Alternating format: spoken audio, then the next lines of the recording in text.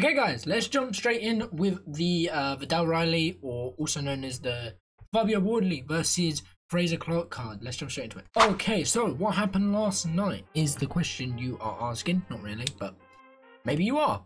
So what happened last night? I didn't get to see this fight. I didn't get to see Callum Simpson's fight. I saw Viddal's fight. I didn't get to see Ben Whittaker's fight. I saw the round 3 onwards of the Chris Congo fight. And then the Wardley versus FRAZER Clarke, I saw round 2 onwards, or I saw from round 2. Now, what did I think about this? First off, I'm going to start with the Sky Sports team. The Sky Sports team was shit last night. It was the worst commentary I've ever heard in my life. And the whole Sky Sports team, it was awful. It was awful. Chris Congo, I like how they say superb win over Marku. It wasn't superb. It really wasn't like super impressive. Like the Sky Sports team, it was like the Viddal Riley fight, but with a little bit more action. My issue with them was they discredited Viddal Riley's win. Like the whole time they were like, this isn't a good fight. This was boring, you know. That was boxing. What that was last night, that was boxing. Viddal Riley took his time, timed his shots. He was patient. He didn't try and go in there and try and knock out the power puncher. Viddal Riley, the boxer, went out there and boxed, outboxed, outclassed his opponent. So all these Sky Sports teams and all that, these guys definitely sit there and go, I love knockouts, which boxing has nothing to do with knockouts. If you look at boxing as a whole, knockouts basically mean someone who is unfit, someone who hasn't really got a chin, and someone who is a completely different class level to someone else. Viddal Riley took his time. Even Viddal said he got caught to the body and he went, I don't want to get hit by that again. So that's why he kept moving with his shots, and Viddal worked very well. I was very impressed with Viddal's work. But the fact that Sky Sports completely discredited the win, not one of them. I mean, Natasha Jonas, come on, you're a boxer.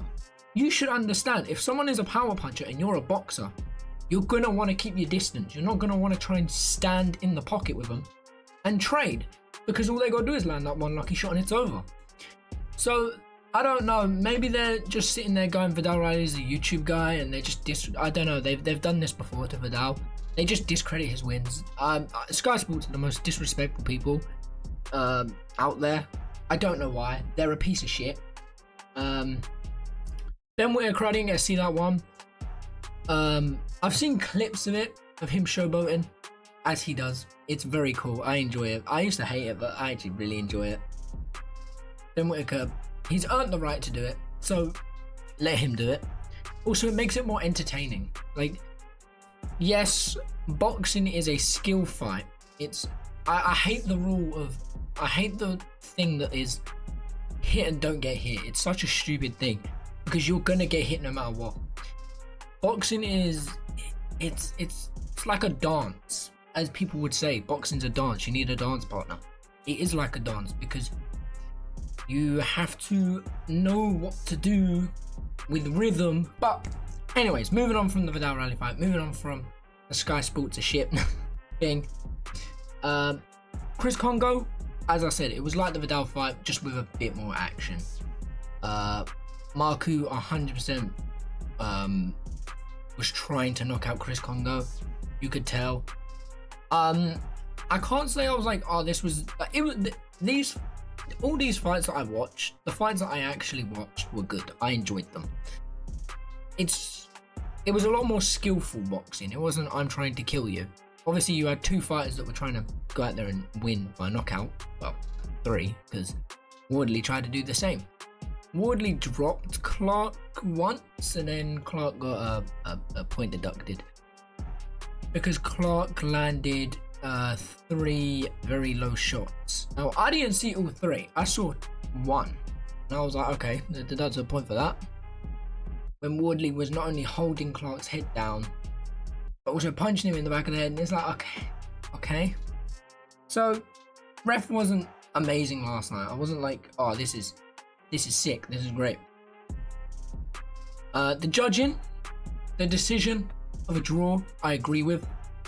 If I had to give it to someone, Wardley, easily. Wardley, easily. I believe Wardley didn't do too much, but I feel like Wardley stole the rounds of how, like, he had the pressure. He was landing the power shots. He was timing his shots.